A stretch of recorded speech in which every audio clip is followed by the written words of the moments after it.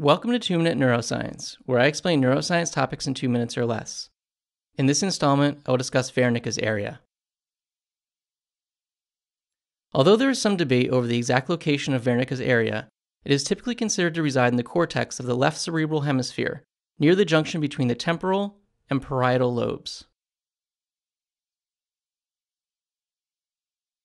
Wernicke's area was named for the German physician Carl Wernicke, who reported that damage to this region results in a deficit, where patients are able to produce speech that resembles fluent language, but actually is meaningless. The disorder came to be known as Wernicke's aphasia, and patients who suffer from it do things like use made-up words or similar-sounding words substituted for one another to produce speech that makes little sense. Patients with Wernicke's aphasia also suffer from a deficiency in their ability to understand language.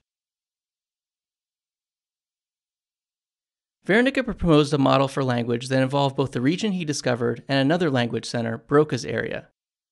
Broca's area is thought to play a role in speech production, and Wernicke's model, which was later expanded on by neurologist Norman Geschwind and called the Wernicke-Geschwind model, suggested that Wernicke's area creates plans for meaningful speech, while Broca's area is responsible for taking those plans and determining the movements, like of the tongue and mouth, required to turn those plans into vocalizations. It's now thought, however, that this model is too simplistic. Studies indicate that language likely involves widespread networks and cannot be boiled down to a connection between two brain regions. Additionally, evidence now suggests that Wernicke's area may be involved in speech production rather than just comprehension, and some have claimed it may not be as important to language comprehension as once thought. Thus, researchers are still trying to figure out the precise contribution of Wernicke's area to language.